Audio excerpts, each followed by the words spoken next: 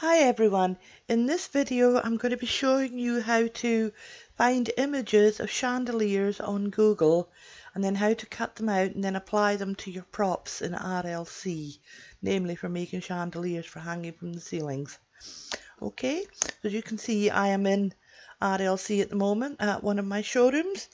So first of all what I'm going to do is go and find some chandeliers. So let's see, we'll try wrought iron. Check I'm spelling it right. I like to add PNG on the end because then I get quite a few options where they're already basically cut out. But that's totally up to you. Right, so let's have a look here.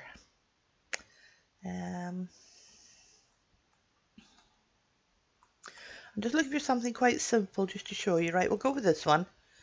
So what I want to do, well, that one's already a PNG because you can see by the little checkered markings background. So we'll save that. Okay, so I like to save it to my desktop, saves me an awful lot of hassle. Right, so I clicked on there, shouldn't have done. I'll close that for now. Right, click off there, and we'll go in here, and then we just find it, and I just want to open it up with GIMP. GIMP is the software I always use, but the same idea goes for Photoshop or whatever. Right, so let's load this up. Right, as you can see it is a PNG image. Now it looks a bit blurry there, so I'm going to sharpen it. So I go into Filters, Enhance, Sharpen, come down and you can just, yep, that looks better now. And I found that for any files that you use in RLC, especially on props, it's best to have them scaled down to 512 by 512. Now you see, because you can always scale it up on the actual prop once you've got it applied.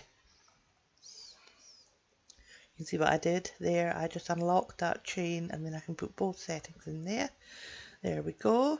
And we shall just save this again. And as it's already a PNG file, you don't need to bother about changing the name of it. And next, what you want to do, you want to go into your image hosting site. I use Imgur, but it could be Pimpin' Host or Photobucket or whatever. Oops, I haven't signed in. Right, so I'm just going to add this post here, and there it is. I think that's it. Yep. So open. It's very, very easy to do these. And then I'm just going to go find the same image. Right, so click on that. So I'll be using direct link, but before that, what I want to do is I actually want to add a prop in here. So I'll go into my prop editor. Find, and I'll be using an alpha pine tree, so I just type in pine, you can type in alpha or whatever, helps if I can spell. Alpha pine tree, that's what I'm looking for, and we'll just move it over a bit for now, just so you can see what's happening. Then we go into script, and it's just a cached web image, and I always like to set mine on forever because that saves them. Then we go back here, direct link, Control V, you can't just paste, and there you have it. Now let's just move this around a bit so we can see if we've got any. Put it onto a dark background, a darkish background, and you'll see that we need to do the transparency of it a bit because it's got that white edging. So you go into state, leave the unlit alone, texture translucent, yep. We'll probably bring that up to about 20, I think, maybe more.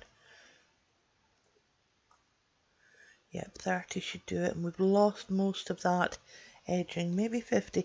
Play around with those settings until you've got it looking the way you want it to, and then we'll just move it down a bit. And now here in your scale, you can just scale it out, scale it down a bit, get it the way you want it to look. Go back into state, and I don't like using the unlit because apparently that can cause quite a bit of lag if you use quite a lot of these. So go down to your section here in the State tab and you'll see emissive, and then just bring up the, while you're running that, if you watch, you can see it lightening just nicely. I mean, if I was to put in 255, which is the highest setting, you can see it really brightens it up.